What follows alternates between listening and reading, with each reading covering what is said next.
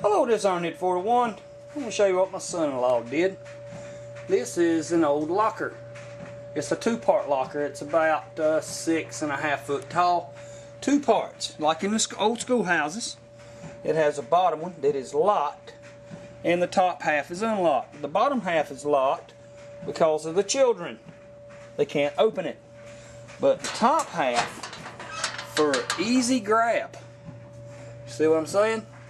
You can put your pistols way up here. All your rifles and shotguns. Turn the light on. See what I'm saying? Ain't that something? 10 gauge. Good God, that's a hoss. This is an excellent, cheap gun safe. Because the kids can't reach way up here, and this is about 5.5 feet to this latch. See what I'm saying? But if you go out of town, or vacation, whatever, you can lock both of them. But the bottom one stays locked. What if you need quick access? You can to a rifle, but still out of children's way. You can just open the top half and grab a rifle.